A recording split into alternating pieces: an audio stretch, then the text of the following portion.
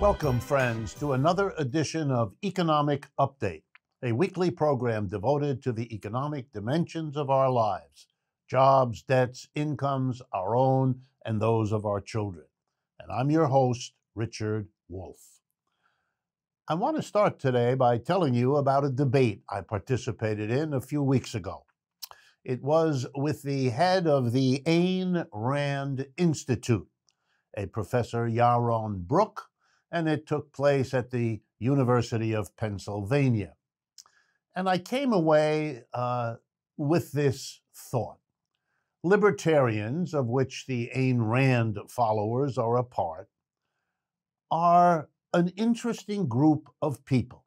They have decided, and they articulate the idea, that everything that is wrong in our economic and political system stems from the government. The government is the evildoer. The government is the source of our problems. And if only we could get the government out of our way, out of our hair, out of our lives, things would be so much better, because then capitalism, because they are enthusiastic about it, could really do all the wonderful things they think come from capitalism. And I realize that these libertarians perform a very useful function for capitalism and capitalists, because they explain to all of us that the things that are no good about this capitalist system are never the fault of the capitalists or of the system they call capitalism. It's always only the government. So if indeed the employer fires you, it's not really the employer you should be upset at, it's the government.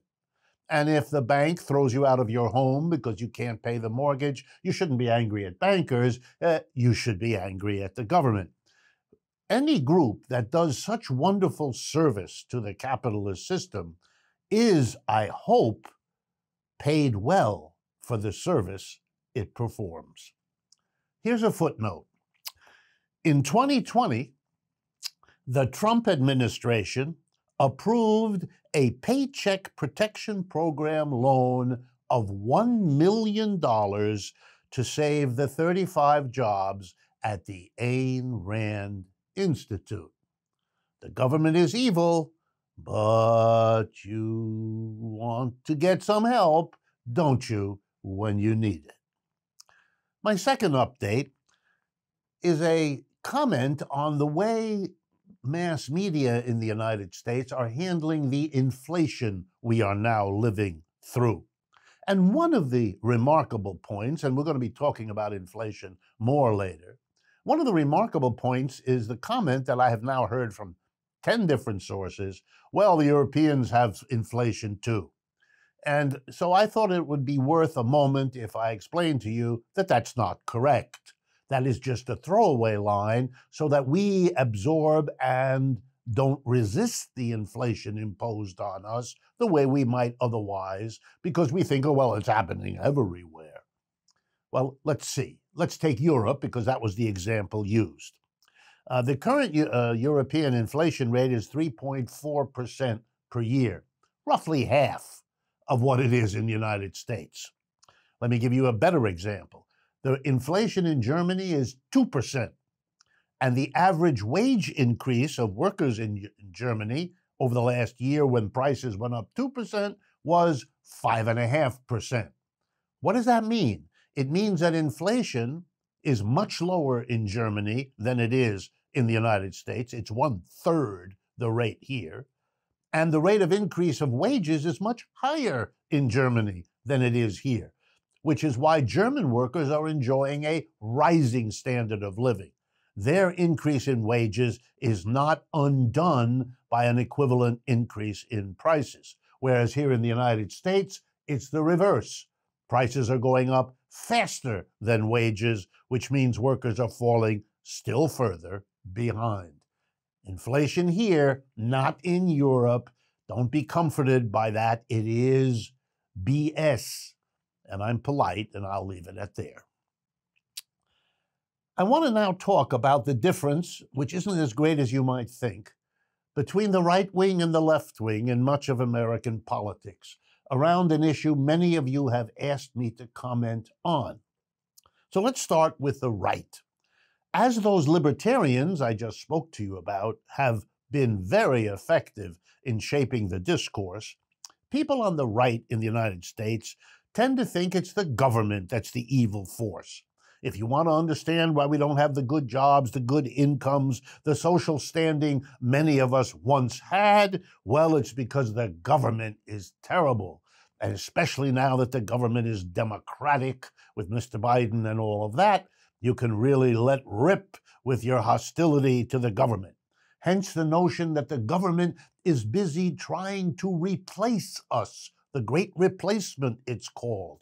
The nasty government is bringing in foreigners, immigrants, non-whites, women. All the people that vote Democratic are being used to replace us in the good jobs, in the good incomes that have been taken from us. Wow. And what are we going to do? We're going to resist. We're going to not let the government, the bad guy, do these things to us. One of the signs of that, one of the forms of that, was to vote for a guy like Donald Trump, to resist being replaced. Here's another one, to get furious at the immigrants being brought in by the government. The government lets them in and helps them in, and then they vote Democratic, you see, and they do the dirty work of the government. And so you resist by having the immigrants blocked, the immigrants thrown out by ICE.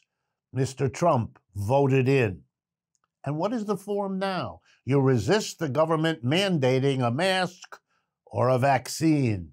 You're resisting the evil government that is imposing dangerous, bad, evil, awful things and has been doing it for a long time. You'll go so far as to risk your job, as many are discovering. If you don't get a vaccine and your employer insists on it, you're going to lose your job. It has already begun to happen. It will happen some more. Let's take a look at the left. On the left, people don't think it's the government that's the evil. They tend to think it's the big corporations and the business community that's the evil force. When they hear the libertarians, they say, hey, you're mistaking the puppet for the puppeteer. It isn't the government that's the problem. The government is a puppet. Who pays the government calls the tune. And the payers of the government are the rich and the corporations. And so they resist too. They don't like it when the corporations do it. They blame the corporations for the lost jobs and the lost incomes and the decline in their standard of living. And you know what they're doing? They're taking an interesting chance. They're quitting in record numbers. And they're striking. Now about 100,000 is the latest number of that I've heard of total strikers in the United States. An enormous wave. This is resistance, sort of like the people on the right, but they're resisting to something they understand differently. So here's my comment, as many of you have asked. The answer for both of these people is it really isn't the government versus the corporation. It's a system that is the shell within which there's a very cozy relationship between the government and the corporate leadership and the rich. There's a reason why most of the people who sit at the top of the government were, before they sat there, corporate executives, and will be, after they're done, corporate executives. It's like the top ranks of the military. It's a power elite, a famous sociologist, C. Wright Mills, once called it. I prefer a different language.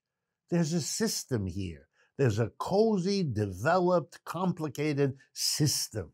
The government is part of it. The corporate structure of our economy is the key core part of it. But it's a cozy relationship. And in the end, does it matter to you, each of you, whether I analyze it as the government did it to you or the corporations maneuvered into place the kind of politician who would do that to you? Here's a thought.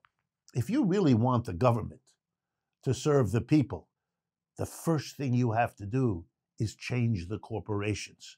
Stop them from being hierarchical, top-down institutions led by a tiny number of people who sit on the board of directors, etc. That's why we advocate for worker co-ops. You democratize the workplace, and you're well on the road to getting back a democracy of the government, too. And the obverse holds. If you don't democratize the enterprise, your efforts to get a democratic government will be no more fruitful in the future than they were in the past. The last economic update I have time for today has to do with global energy prices. First of all, let's be clear on the reality. It is going on. That is, we have an inflation of oil price, gas price, and so on. It is severe, it is large, and it is happening all over the world. It is not limited to the United States, but it is severe in the United States. And it is a problem.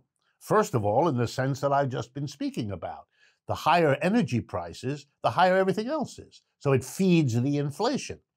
Everything that you and I buy, that we pay a price for, has in that price the cost of energy used to transport that object from wherever it was produced to the store where we bought it. If the cost of energy rises, the prices sooner or later will be raised for the recouping what the producer had to lay out for the rising energy cost. There's no way around that. Okay, but let's now see what's being done about it. Well, first of all, and this is so typical of our country, there's the question of blame. So I have seen blame the Russians. Mr. Putin is doing something to gas prices. That's a big one in Europe.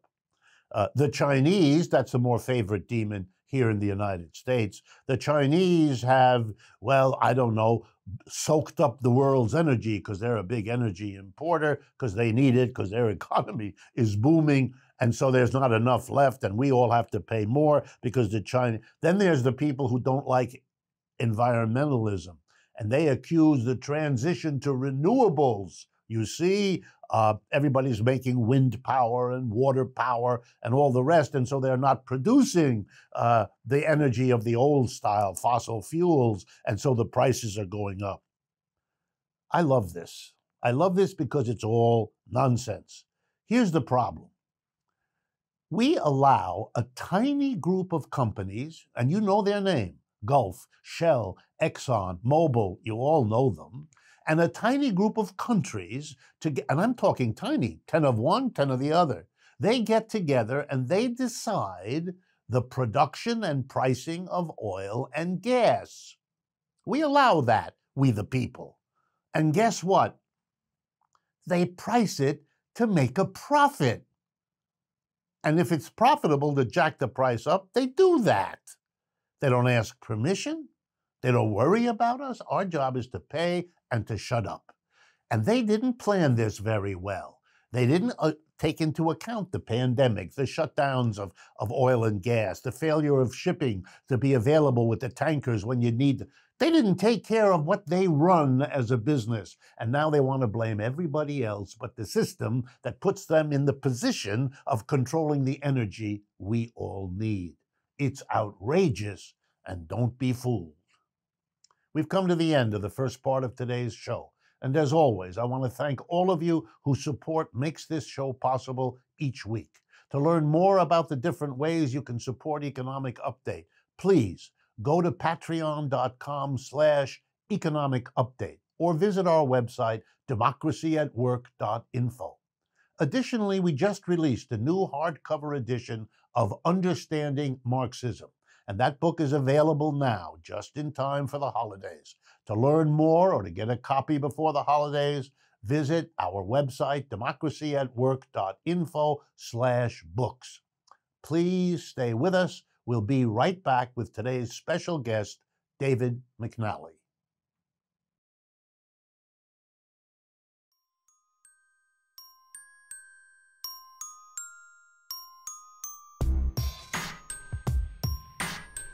Welcome back, friends, to the second half of today's Economic Update.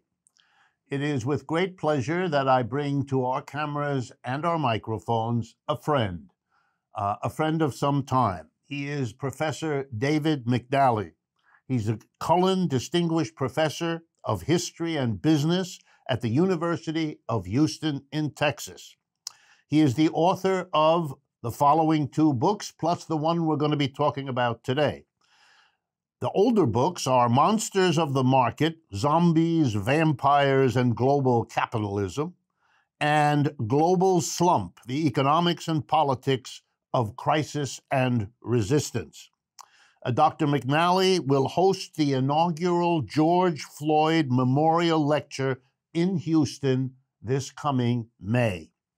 So first of all, David McNally, thank you very much for joining us. It's my pleasure, Rick. It's great to see you and to be with your audience. Thank you. Let's jump right in. You have a new book, and indeed your work is noted because of its wonderful mixture of the history and the economics of capitalism as a system.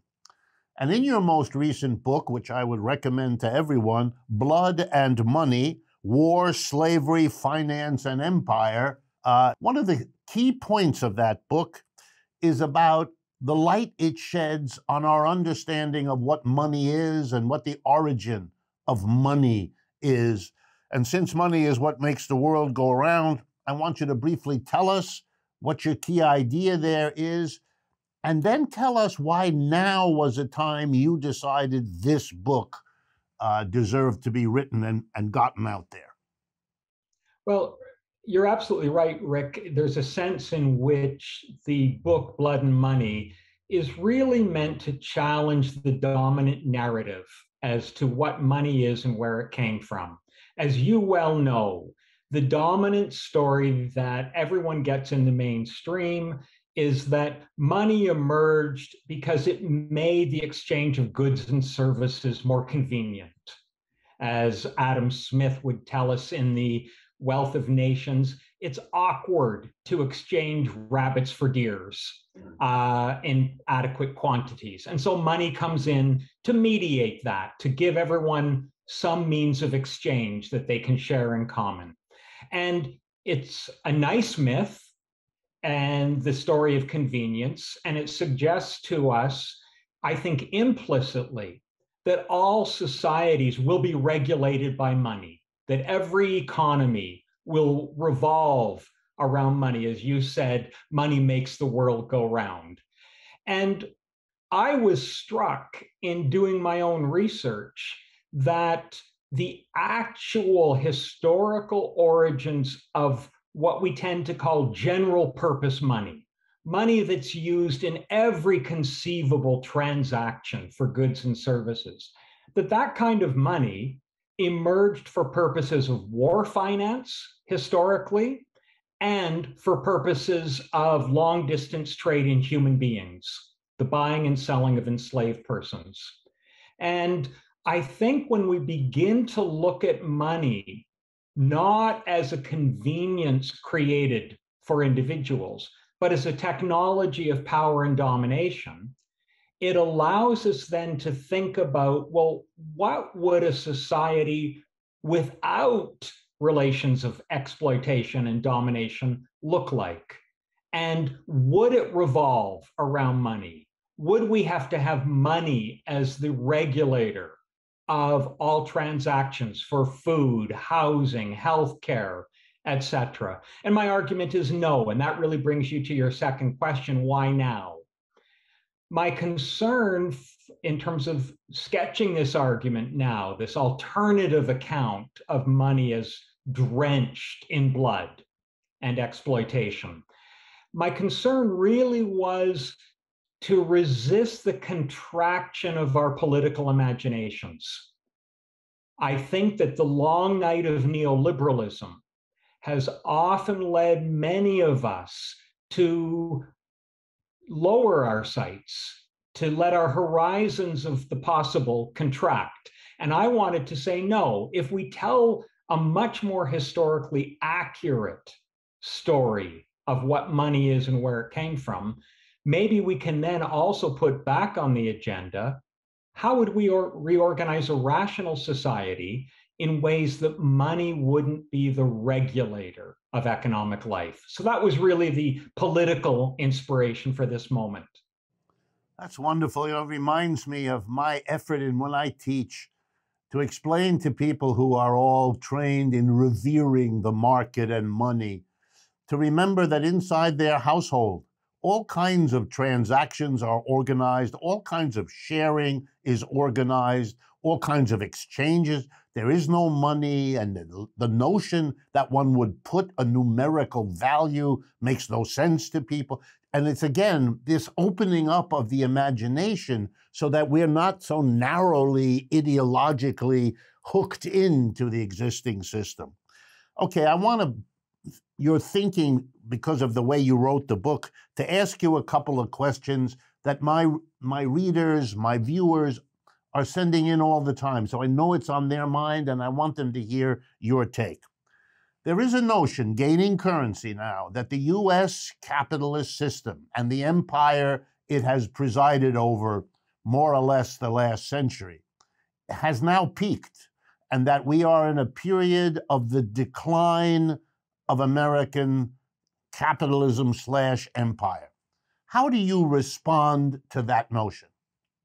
Well, I think the challenge for us is not to be too linear in these discussions. And by that, what I mean is there are lots of criteria by which we could say that US capitalism has lost its robustness from the post World War II period. By which I mean it's obvious to all of us. The growth rates are down, investment rates are down, real wages aren't rising the way they did in the 1950s and 60s, and so on. But it doesn't necessarily follow that we couldn't just be in a long period of low growth, stagnation, compression of wages, and so on without a collapse of US capitalism and US empire. The, the transition to some kind of real decline, to me, depends on two things. One is, well, are there political challenges by the way of growing labor and social movements capable of charting an alternative course for society? And what competitors are out there in the world system, geopolitically, to the United States? And I see right now, yes, I think it's probably true that the US empire has peaked. It's not able to expand its reach and its dominance. I think that is true. It's more constrained and contained. But I would also say right now, it doesn't face imminent challenges. And so the task for those of us who would like a new arrangement of society, of course, is to figure out how to build those oppositional movements that can begin to pose alternatives. Exactly what I was looking for, to hear how you think about it. Another question. How do you situate, especially with your historical interest in slavery and all of that, how do you situate or understand the resurgence of white supremacy that we have seen since Trump got elected? Not that it wasn't there before, but there is something is percolating there, and I wondered how you thought about that. Yes, and I think you're absolutely right to precisely the way you've put it, which is it was there, but it has been activated and reactivated through the Trump period in particular in odious and frightening ways. And I think we're talking here in the first instance about the United States. We're really discussing this profound historical problem that has confronted the labor movement in the United States for a long time, what W.E.B. Du Bois called the problem of the color line. And the danger that as conditions of life deteriorate, at least some white working class and middle class people can be pushed towards a politics of resentment towards those who have been pushing for societal gains, access to employment, affirmative action programs, non-discrimination legislation, and so on. And so white supremacy is always there, it seems to me, within this racial capitalist system as a mechanism that enables the displacement of anger and frustration. And with an economy that has been producing so few gains for working class and many middle class people, I think it's become the danger is it becomes a default. Instead of working class solidarity, we get social division, the aggravation of divisions as white people react hostilely to those who have been more aggressive in fighting for their interests in recent years in ways that I think we should all support, all of us who are egalitarian and progressive in outlook. But I would also say, going back to Du Bois, that this is not inevitable, that we saw in the moment of the Black Lives Matter upsurge after the murder of George Floyd, we saw some of the largest, perhaps the largest demonstrations in US history. The New York Times said 26 million people took to the streets in the months after the police murder of George Floyd under the banner of Black Lives Matter. And that says to me that there are millions, particularly younger working class people, but also many, many white, Latino, and so on, who can hear a message of anti-racism and social and racial equality. But white supremacy is an ever-present danger in societies that were constituted racially as capitalism developed. Given our horrible limits of time, let me ask you a big question. Also one that comes to us often so that folks can hear your take on it.